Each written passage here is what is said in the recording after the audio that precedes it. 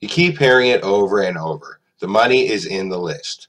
If you want to make money online, you need an email list. So you buy a domain, get one of those fancy page builders, set up a squeeze page, and wait for the opt-ins to start rolling in. And guess what happens? Nothing. You go back to the people who were telling you that you needed to build a list to try to figure out what you did wrong. Now they're telling you you need to spend even more money to drive traffic to your squeeze page. It's a catch-22. You need to build an email list to make money online, but you need money to build an email list. It's a problem that makes a lot of people new to making money online feel like a hamster on a running wheel.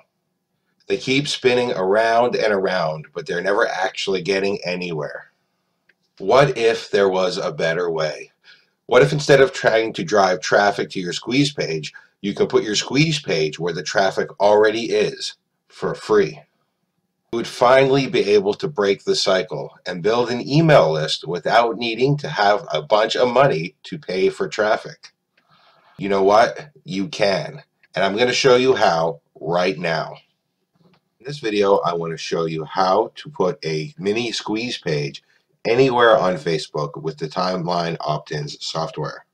So to get started, I'm going to log into Timeline Optins and I'm going to click on the button on the upper right hand corner here that says Create New. This is going to bring up a pop-up that's going to allow me to create my settings for the post on Facebook. The first thing it's going to ask me for is a custom graphic. Now, if I didn't have a custom graphic, it would actually pull the graphic from YouTube that is related to the video that I'm going to use with this opt-in. But I actually want to use a custom graphic. I'm going to use my blog logo. So I'm just going to go ahead and click on Browse and pull that off of my computer and upload it to the software. It's going to ask me for the name of my opt-in. Now this is just for my reference only, just so I can remember what this is for when I'm looking at it inside of the Timeline Optins dashboard. So I'm just going to go ahead and enter main opt-in. It's going to ask me for a caption. Again, this is something that is related to my video. It could be anything I want, but it should be related to the point of the video and the point of this opt-in. So I'm going to call it. It's going to ask me for my YouTube video code. Now this is the code for the video that I want to display above the opt-in form inside of Facebook. So I'll go ahead and paste in my video code that I've already gotten. It's going to ask me for a redirect URL. Now the redirect URL is where do I want to send the people to after they complete the sign up form. So I'm going to send them to my blog, so I'll just put that in here. If I want to integrate with any of these three autoresponders, I can do so automatically. Timeline Optins supports Aweber, MailChimp, and GetResponse. If I don't have one of those autoresponders, I can also download a CSV of my opt-ins so that way I can upload it to any other autoresponder I like. Since this is just a demo, I'm not going to enter my autoresponder settings. Next, it's going to ask me for the name and email tag. Now, the name and email tag are the text that shows next to the input field inside of the opt-in. So I'm happy with them just being called name and email. So I'm just going to enter name and then email. If I wanted it to show some other text, or perhaps if I spoke a different language, I could actually enter something else in these fields and it would show that. The next thing it's going to ask me for is to select a submit button. So when somebody fills in the sign up form, there's going to be a button that they have to click in order to submit the form. This is going to allow me to select the button that I want. And you can see there's actually several options, and each option has different text as well. So that way, not only can you pick a color that matches your color scheme, but you can also pick a text that makes sense. So if you're giving away, say, a free PDF or a free gift, you might want to use the download now. If you're giving access to something, you might want to use get instant access or enter now. If it's just a sign up for a list, you might want to use sign up now. I'm actually going to use the sign up now and the red because that matches my blog color scheme. The final setting is going to be the opt-in delay. The opt-in delay is how long do I want the video to play before the opt-in form shows. Now I actually like having a little bit of a delay, so I'm going to set it to 8 seconds. When that is all done, the next thing I do is click on Create New, and my opt-in has been created.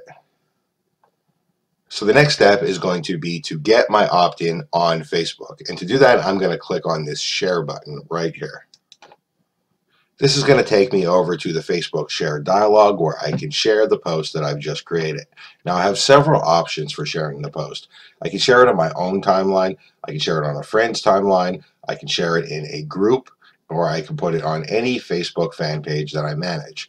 I'm going to share this on my own timeline, and I'm going to make it just for me to see since it is only a demo. If I want to add some additional text to display, I can also put it in this text box right here. I'm going to leave this blank, and I'm just going to go ahead and share this for a demonstration. Once I share my post, I'm taken back to timeline opt-ins automatically, and we can now go over to Facebook, and I'll show you exactly what it looks like in Facebook and how it works. So here we are on Facebook, and because I uploaded a large custom graphic, it's actually going to show in a large preview format with the play button in the middle of it.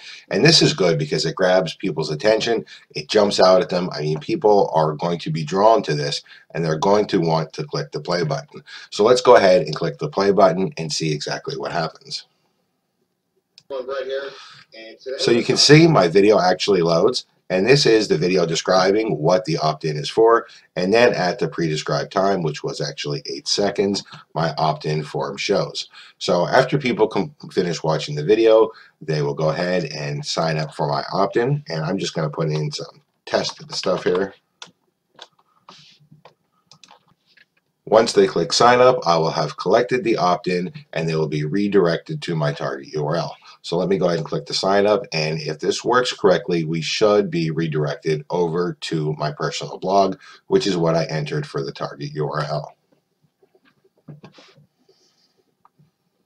And there you go, you can see we're actually on the blog. Now, I shared this on my own timeline, and I actually made it a private share just for me to see because this is just a demonstration. But what is really great about this particular software is I can now put this on anywhere I want. I can put it in groups, I can put it on fan pages, I can put it all over in Facebook and get it in front of people without having to try to drive traffic to my squeeze page. I'm actually putting my squeeze page where people already are. They're on Facebook. Because I'm putting the opt-in where the people already are, I really don't even need a website. I don't need a squeeze page. I could just use this and put the opt-in on Facebook and collect leads without trying to drive traffic to a site or to a squeeze page. The last thing I want to show you is the stat tracking. If you actually click on this little icon on the left-hand side, this will bring up all the stat tracking for this particular post. And you can see that I just made the post, so there is no 7-day stats, it's just showing today. And since I viewed it once and I opted in, it's showing 1 and 1 for each. But this will actually record your 7-day performance. It will show you the number of times your video was viewed and your opt-in was viewed. It will also show you the number of times that people had opted in after watching the video. It's also going to record the total opt-ins and allow you to download a CSV of those people's names and emails if you want to import it into one of the autoresponders that we don't directly support. With timeline opt-ins, you can put your squeeze page on Facebook groups, fan pages, and in your own timeline. By putting your squeeze page right where the traffic already is, you eliminate the need to spend money driving traffic to your site.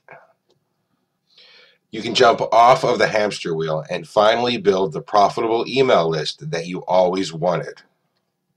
Click below to get started right now.